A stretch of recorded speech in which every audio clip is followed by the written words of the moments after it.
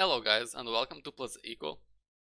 Today I will give you the information that you need in order to set up Unity Collaborate.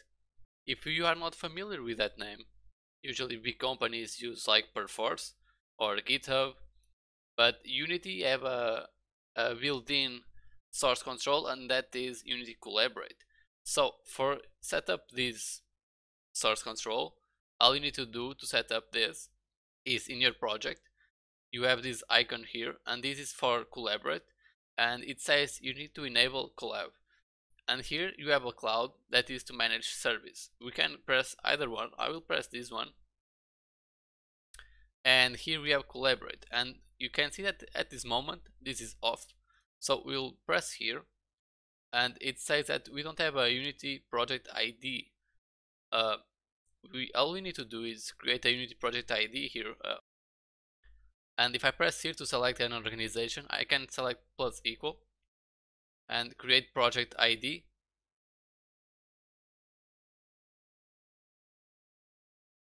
And now it says that project was linked successfully. And I can press this to turn it on.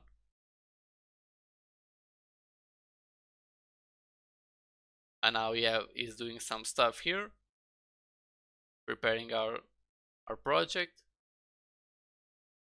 and I think it's done. Now what we need to do is close this, and you can see a little arrow there, right? You have files to publish, because we have our project, and you can see that everything in our project have a plus sign, and that means that we are adding this to our project. It's not in the cloud yet. So all you need to do is come here, select all of them, input something like, usually people can input something like this, or put the department that you are doing for example, you can put like programming or so on. In this case I will just put one first commit. Usually this is called commit. You can call this first commit, first submit, publish. You can call it many names actually. I will leave it like this, and I will put publish, and now this is uploading to the server, and now it's gone. It's updated. Here we have the history.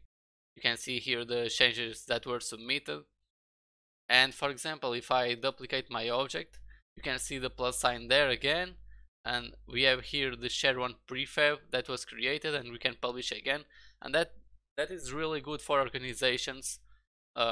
I think Unity let us have like 3 seats. That means that 3 people can use this for free. More than that, you should have another Unity service like the Pro or something. For the most free version, we can have 3 people, I think, in the project, and this is very good for people that are in university. For example, I use this in my university project.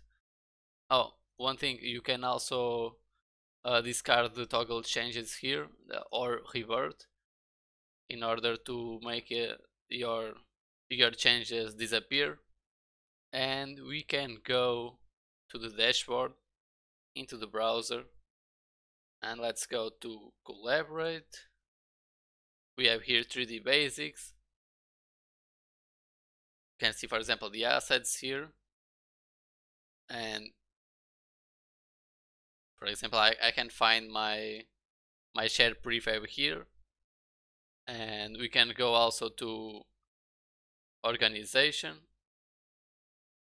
settings, and here you can manage the organizations that you have. You can, for example, add people into your organization, like let's see, members and groups. And if I wanted, I could add a member here. Just put invite member, you put the email. Here we have the role that you want your members to be, and these change their permission to do stuff inside the organization. And then you can just send them an invite, and they will join the organization, and that way they can also download the project in their end, in their computer, and so on. But yeah, that's it for this video, guys. I hope you guys learn how to set up this source control that is Unity Collaborate. Again, this is pretty useful for small teams. This can prove very useful. So that's it. Thank you guys a lot for watching. Remember to leave a like and subscribe if you didn't yet, and I will see you in our next tutorial. Thanks a lot.